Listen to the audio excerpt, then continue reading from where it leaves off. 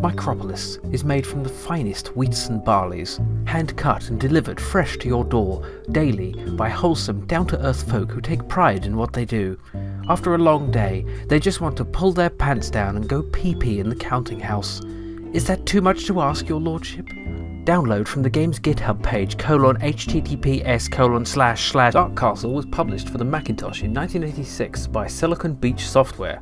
Although ported to many other platforms, there is still no substitute for the original. This lies in stark contrast to my 4th grade teacher, Miss Giblets, for whom there was often a substitute, owing to her preoccupation with the having of babies and the selling of drugs. By 4th grade teacher I mean mother, by babies I mean me, and by drugs I mean meats and cheeses of every kind. Beef Drop, as you well know, ran for president in 3008 but was beaten in the election by a collection of paper hats and plastic spoons, the campaign slogan of which was "Spoon Hat 3008, dance for me," and although its foreign policy led to the destruction of all humanity, humanity itself was to blame.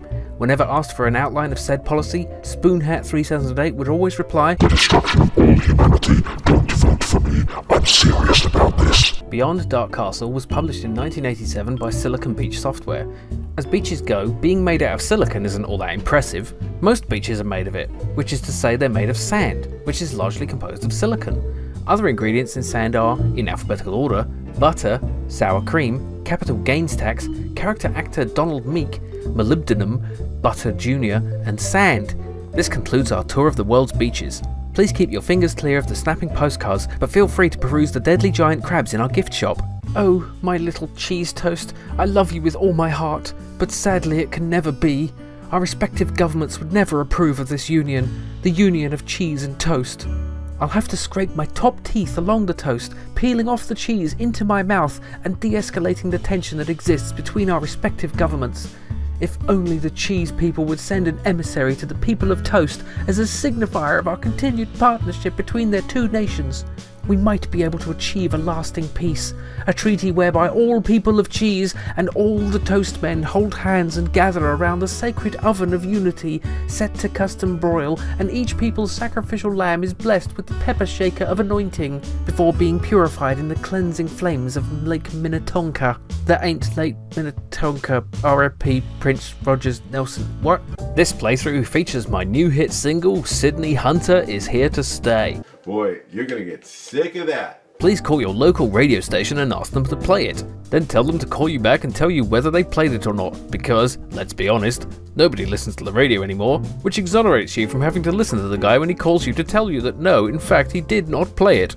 That's when you start singing it to him and demand that he put you on the air that very instant. Not that anyone will hear you. Hell, you may already be on the air when he calls you. Since nobody is listening, why, it may be you who was the radio station all along, and the person you thought was the radio station person, the person you called was actually...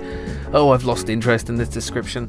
Football Heroes Turbo was conveyed into the world via the phenomenon of parthenogenesis, meaning it had no father. There are some parthenode sharks, and I believe there's a frog parthenode or two, but they don't associate with the shark ones. For one, if the sharks came to any dinner parties the frogs invited them to, they'd surely die. Have you ever seen a shark balance itself on a lily pad? They fall to their deaths every time. And by fall to their deaths, I mean land in the fresh water beneath the lily pads and succumb to whatever effects ordinarily befall saltwater creatures when exposed to fresh water. Some sharks have been known to get on rather well in fresh water, but I think they secretly found a discarded salt lick and they swim around that to evoke nostalgic feelings of home. Beyond Dark Castle for the C64 is the sequel to Sitting Around and Waiting for Them to Build Dark Castle, an obscure little game that died of a heart attack long before it ever managed to exist. Please consult the American Heart Association for details on how to be American if you plan on having a heart attack of your own. Passing shot is what happens when you're diabetic, but you're running from the law and you don't have time to take your insulin, and so you call up your little buddy and he runs alongside you and administers the injection before running faster than you and winning the race, which I forgot to tell you were running to begin with. The law was also running the race, which is why you were running from them to begin with. You know what, this description is stupid.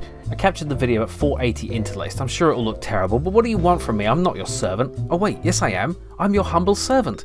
If I was a bee, I'd be your bumble servant. As it is, I'm Aunt Bee from the Andy Griffith Show. And if you think I'm going to give you the recipe for my prize-winning pickles, you've got another thing. Okay, it's gasoline. The secret ingredient is gasoline. I don't soak the pickles in it so much as I just drink a gallon or so as the judges are approaching my table. They're so intimidated they give me the pickle prize out of sheer terror of my wrath, my mome wrath. It outgrapes, you know. Haiku OS appeared to me in a dream and told me to bring its message of sharing and caring to Sharon and Karen. Sharon and Karen Grumblethwap of 20 East West Porridge Lane, Sierra Nevada Foothills, 9021 foot.